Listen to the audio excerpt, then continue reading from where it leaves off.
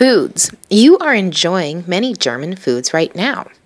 Typically, Germans generally eat breakfast early in the morning. Breakfast is usually rolls, cheese, meats, jam, and butter.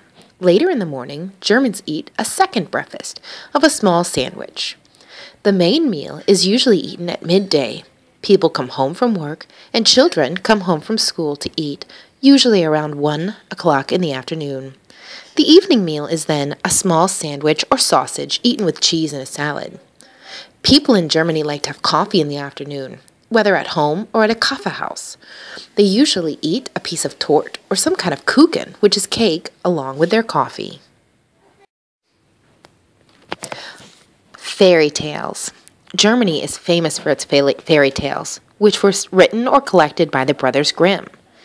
Disney has redone many of these fairy tales, such as Hansel and Gretel, Cinderella, Snow White, and so many more.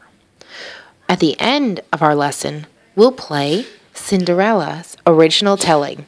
You'll notice how different it is from the story you've heard from Disney. Germany has a rich musical history. Much of the classical music we enjoy and study today was composed by German musicians. These include Johann Sebastian Bach, George Handel, Ludwig van Beethoven, and Richard Wagner. Folk songs are also very important in German culture. Many are very well known and are often sung by people when they are celebrating and having fun. At the end of this lesson, we'll dance to a German polka called the Chicken Dance.